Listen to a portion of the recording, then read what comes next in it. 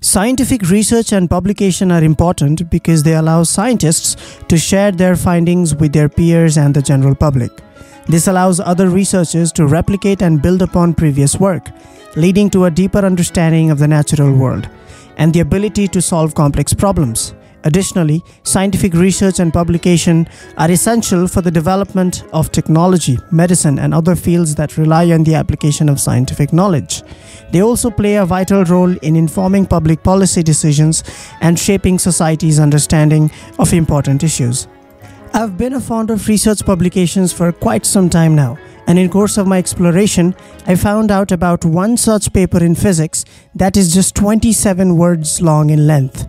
The paper is titled "The Ratio of Proton and Electron Mass," published in the year 1951 by Friedrich Lenz. The paper falls under the category of one of the shortest physics papers ever published, as it contains just 27 words, one equation, one number, and one reference. The paper talks about the ratio of the mass of a proton to that of an electron that can be expressed by 6 pi to the power 5. Today, the numerical value of the ratio of the mass of a proton to that of an electron is found to be 1836.15267343. The numerical value expressed by 6 pi to the power 5 is accurate for up to 5 significant figures, which is commendable considering the fact that this coincidence was never talked about prior to Lenz's publication.